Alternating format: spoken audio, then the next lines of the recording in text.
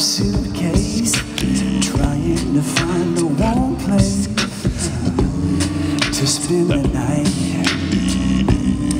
Yeah. Oh, we had a wonderful time. Wonderful time. We love these kinds of audiences where they're right up on top of us and they're not only enjoying, but they're singing with us and dancing and giving us feedback. That's one of the great things about doing a cappella music.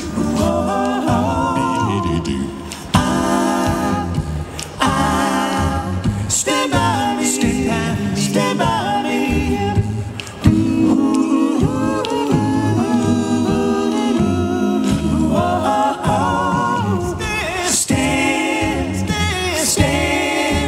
Stand by me. So darling, stand by me.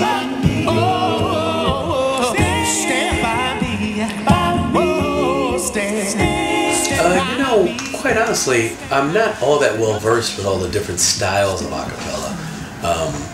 Mostly just American styles and some Brazilian styles and not so much European. I'd like to get more into it because a cappella is having such a resurgence now, and there's so many groups all over the world doing it. We know groups like the Real Group, which is you know, like a Norwegian group, and a lot of groups out there. I just need to do my homework. Seems like it's raining all over the world. Oh, la, Lord. Seems like it's raining all over the world. Yeah.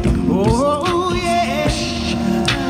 Now, how many times I've wondered, yet it still turns out the same. Oh, yes, it does. No matter how you think it, look at it. This is life. The best instrument to play along with voices or a cappella groups, I guess it depends on the arrangement, really. But acoustic guitar goes really well. We've done some things with saxophone. It's just, again, it depends on the arrangement and just how you want to fit things in. We've done things, and I just love the sound of the acoustic guitar. He's a leader of the band, and if you want to hear that Swanee River, played in the right time. Come on and hear, come on and hear, come on and hear, come on and hear, come on and hear that. Oh, Alexander Ragtime Band. Come on. I don't know that we really have a preference for where we play. We just like going to places where people like to hear the kind of music that we do. You know, we like to bring them the excitement of what we do and try to get them involved. So we do that all over the world, and they seem to enjoy it.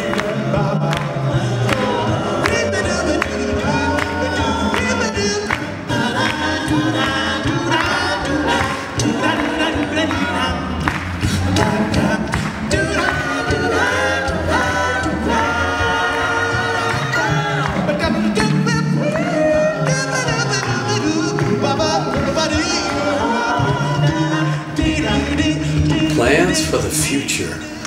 Let's see. Continue to tour, of course. We love doing that. Getting out to the people and getting immediate feedback.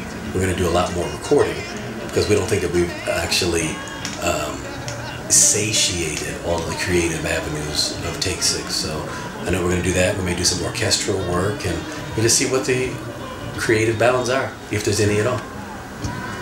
And 20 years from now, who knows? Maybe we'll have our kids out there singing as the next group of Take 6.